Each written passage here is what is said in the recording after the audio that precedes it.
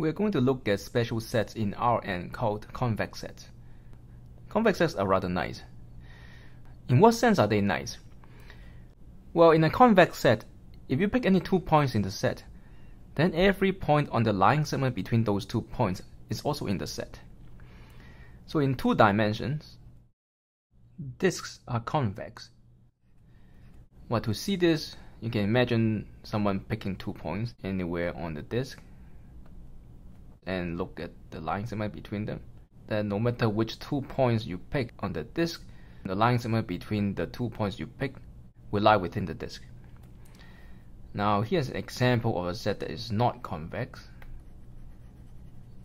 Well, the reason is if you pick these 2 points over here, the line segment between them is this, and you can see that there are points that are not in the set.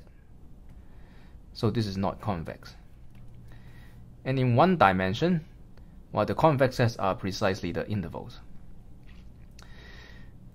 What about n dimensions? Well, first of all, we have to define what a line segment is in n dimensions. So let x and y be 2 elements in Rn. The line segment between x, y is the set 1 minus lambda x times lambda y, such that lambda is any value from 0 to 1 inclusive. So this set is the set of points on the line segment between x and y. Now a set is said to be convex, so a subset of Rn is convex if for all x and y in the set, C contains the line segment between x and y. So now we can talk about convex sets and line segments in n dimensions, not just in 1, 2, or 3 dimensions. So to check if a set is convex, you just need to check that it satisfies this definition. It doesn't look that easy, does it? Let's look at one special case.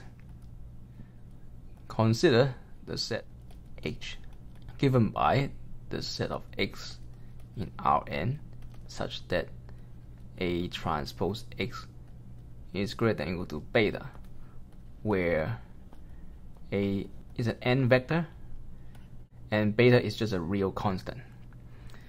And we require that A to be non-zero. We will show that this is convex. So what do we need to show? We need to show that if we pick any 2 points from H, H contains the line segment between those 2 points. Let's take x and y from H. Consider Z equal to 1 minus lambda times x plus lambda times y for some lambda from 0 to 1. So Z is an arbitrary point on the line segment between x and y. Now I want to show that Z is also in H.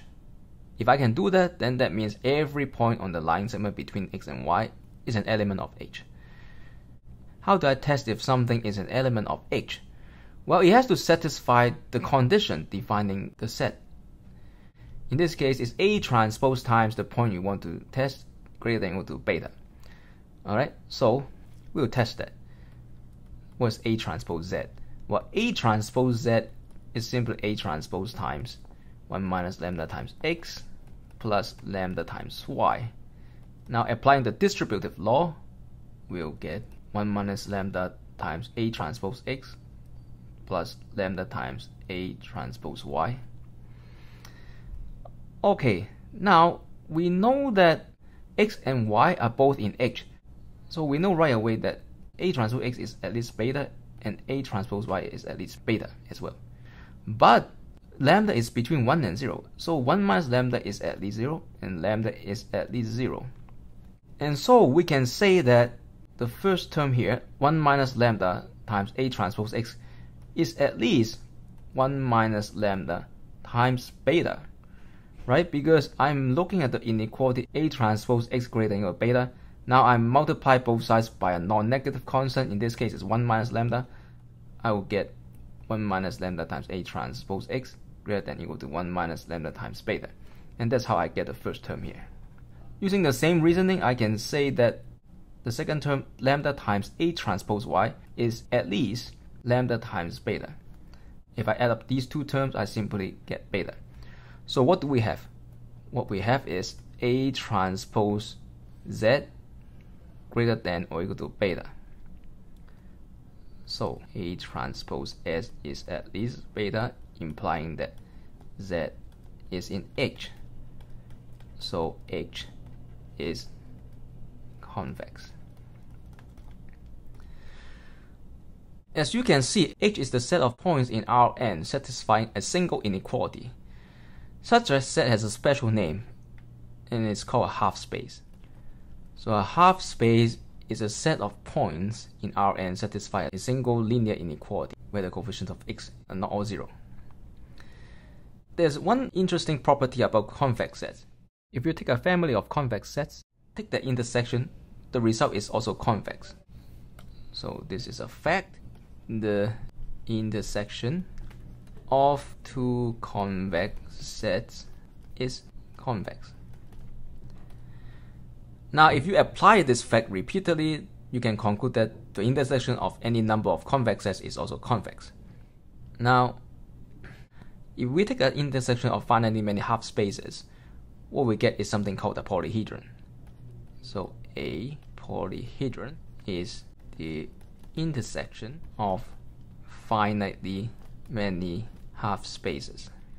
For example, if I look at the set of x1, x2 such that x1 plus 2, x2 is at least 5, and intersect that with x1, x2 subject to minus 2x1 plus x2 is at least 0, then this set is a polyhedron.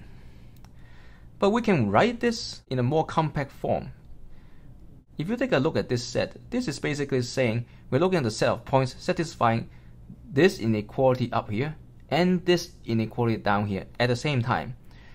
So this is in fact the set of all x1, x2 satisfying x1 plus 2x2 greater than or equal to 5 and minus 2x1 plus x2 greater than or equal to 0. Perhaps you can now see that basically a polyhedron is simply the set of feasible solutions of a linear programming problem. Right? In a linear programming problem, the constraints are all linear inequalities. They could be equalities, but any equality can be broken down into a pair of inequalities. So you can treat the word polyhedron as a fancy name for the feasible region of a linear programming problem. And therefore, the set of feasible solutions is going to be convex because of this fact up here. The intersection of two convex sets is convex. A polyhedron is simply the intersection of finitely many half spaces, and the half spaces are all convex. This is a property that we will be exploiting later on. The fact that the set of solutions is convex is very important. In fact, minimizing a linear objective function over a convex set is something that's very well studied.